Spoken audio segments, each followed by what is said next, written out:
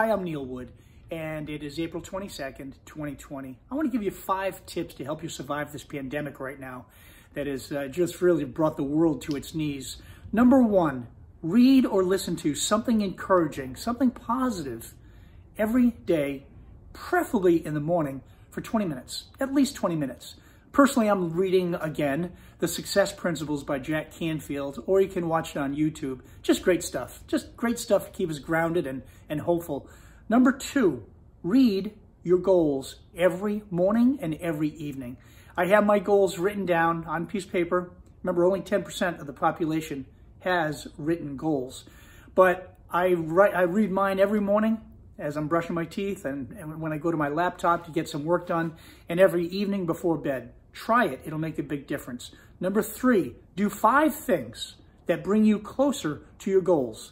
Do 5 things each day that bring you closer to your goals. That's making progress. We can't measure perfection, but we can measure progress. Number 4, call 5 friends or clients every single day. Be the encourager. Be the bearer of good news, not the negative garbage we watch on TV.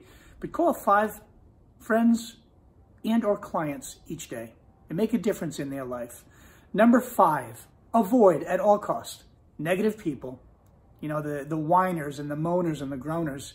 So avoid negative people and avoid watching the TV news. It's just depressing as heck. As always, by the way, they always have something to whine about how bad the world is. We live in a great place and we will recover.